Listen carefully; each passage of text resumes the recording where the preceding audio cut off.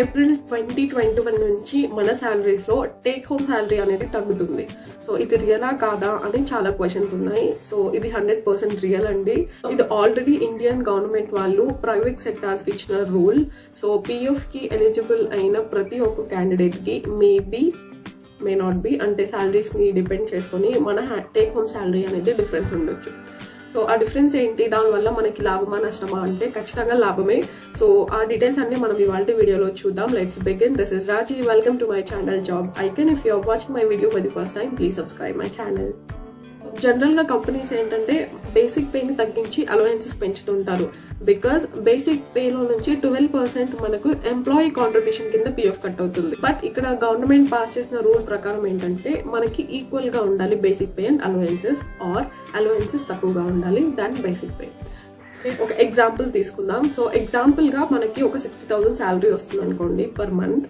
So దాంట్లో 20,000 basic pay and 40,000 allowances అనుకుంటే ఈ 20,000 లో పిఎఫ్ ఎంత కట్ అవుతుంది అంటే 12%, అంటే 2,400. సో ఈ 2,400 మన శాలరీలో నుంచి మనం పిఎఫ్ కి కడుతున్నాం. At the same time employer కి అంటే మన కంపెనీ వాళ్ళకి కూడా సేమ్ అమౌంట్ మనకి పిఎఫ్ కి కాంట్రిబ్యూట్ చేయాలి. సో అందుకని వాళ్ళు 2,400 అనేది మనకి కాంట్రిబ్యూట్ చేస్తారు.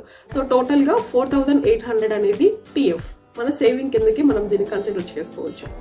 ఇప్పుడు ఏంటంటే గవర్నమెంట్ వాళ్ళు 20,000 కాదు 60,000 సాలరీ ఉంటే మినిమం 30,000 అనేది మన బేసిక్ పే ఉండాలి అని చెప్తున్నారు.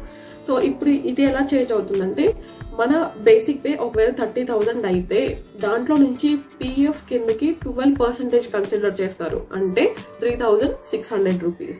సో మనము 3,600 రూపీస్ పిఎఫ్ కిందకి మనం కాంట్రిబ్యూట్ చేస్తే మన ఎంప్లాయర్ అంటే మన కంపెనీ వాళ్ళు కూడా 3,600 రూపీస్ మనకి కాంట్రిబ్యూట్ చేయాలి. So all together 7,200 is our PF savings.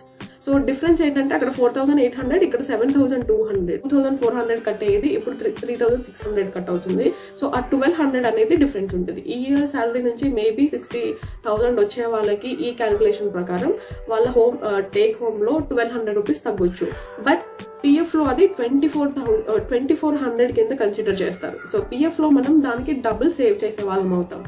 అంతేకాకుండా గ్రాట్యుటీ గురించి మీరు వినే ఉంటే మినిమం కంపెనీలో కొన్ని సెట్ ఆఫ్ క్రైటీరియాస్ మీట్ అయ్యి 5 years ఆఫ్ ఎక్స్పీరియన్స్ కంప్లీట్ అయిన వాళ్ళకి బేసిక్ పే ని డిపెండ్ చేసుకుని మనకి బల్క్ గా ఒక బోనస్ అమౌంట్ ఇస్తారు. సో అది కూడా depending upon basic pay. Basic pay ఎక్కువగా ఉంటే మనకి గ్రాట్యుటీ అనేది పెరుగుతుంది, బేసిక్ పే తక్కువగా ఉంటే మనకి గ్రాట్యుటీ అనేది తగ్గుతుంది.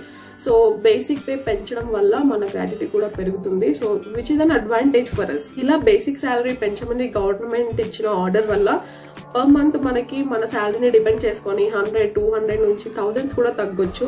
But at the same time ఈ 100, 200, 1000s అనేవి పిఎఫ్ లో డబుల్ అవుతున్నాయి. So end of the day మనం పిఎఫ్ ని క్లెయిమ్ చేసుకోవచ్చు 100%, బట్ అప్పుడు మనకి డబుల్ అమౌంట్ వస్తుంది. ఇట్స్ గోయింగ్ అంటే సేవింగ్స్. సో మనము సేవింగ్స్ లోకి ఇంకా డబుల్ అమౌంట్ ని మనం సేవ్ చేసుకుందాం అనుకోవాలి.